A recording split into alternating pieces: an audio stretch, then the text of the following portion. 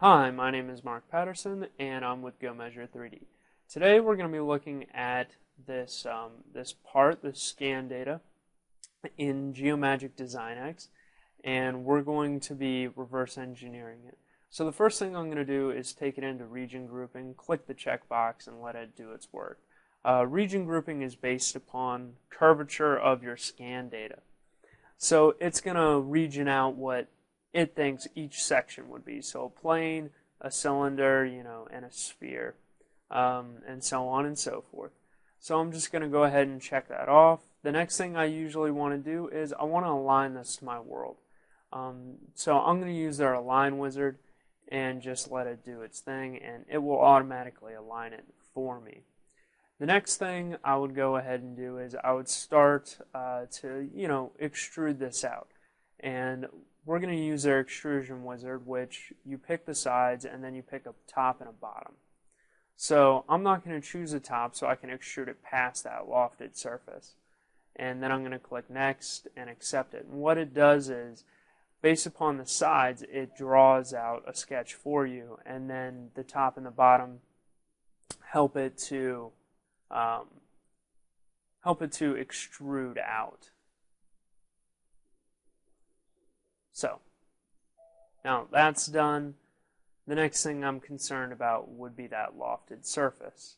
So I'm just going to click on it and just extend my lofted surface out past my block. So it'll be a cutting tool, and it'll cut that extrusion away. So I'm just going to click check.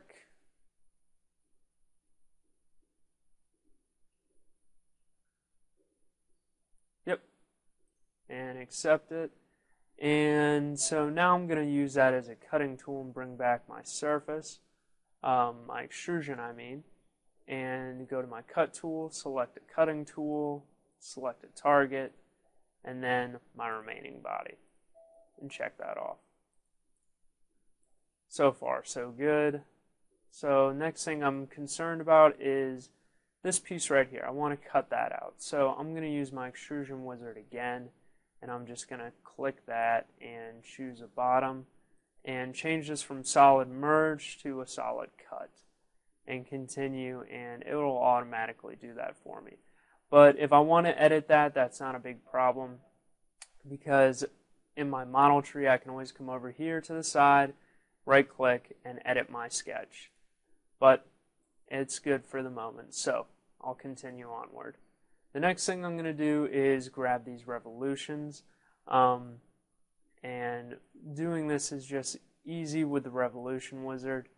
Really does like all the work for me, So I'll click next, and there's my part. So I'll click check again. Let's take a look how it's coming. It's looking good. It's coming well. So next thing I'm going to do is, maybe one more of these revolutions, or actually I'll do a slot.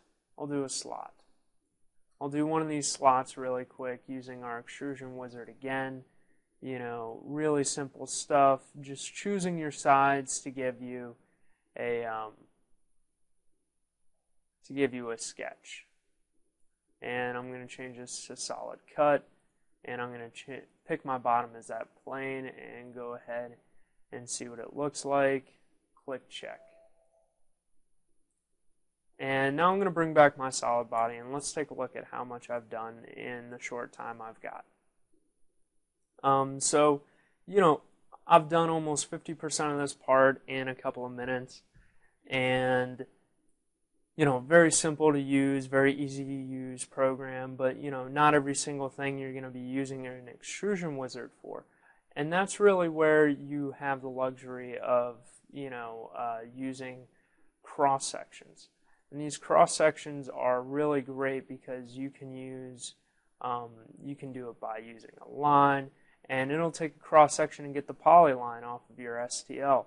The other thing you can do is you can choose a plane and say I want to do an extrusion or a section based upon this plane right here. There it is, and I can move it up and down, you know, and get those lines, those polylines off of that. So, you know, DesignX is a very versatile program, and it can be used for any type of reverse engineering based upon scan data. And the last thing that's really handy about this program is, you know, if you want to do drawings in another program or you're more comfortable doing your drawings in another program, which you'll have to do, you can do a live transfer, which takes your entire model tree and transfers it over to these programs. So, you know, very great program, and you can use it pretty much for anything. So, thank you very much. If you have any questions or would like to know more, please visit our website at www.gomeasure3d.com and go to our contact page. Thank you.